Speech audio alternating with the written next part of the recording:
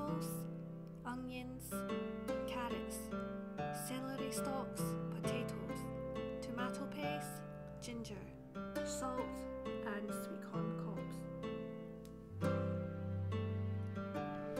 Bring a pot of water to boil on a medium-high heat. Once boiling, add in the cut bite-sized meat. Skim off any brown residues from the surface of the water. Add ginger, salt and simmer on a low heat for 1 hour.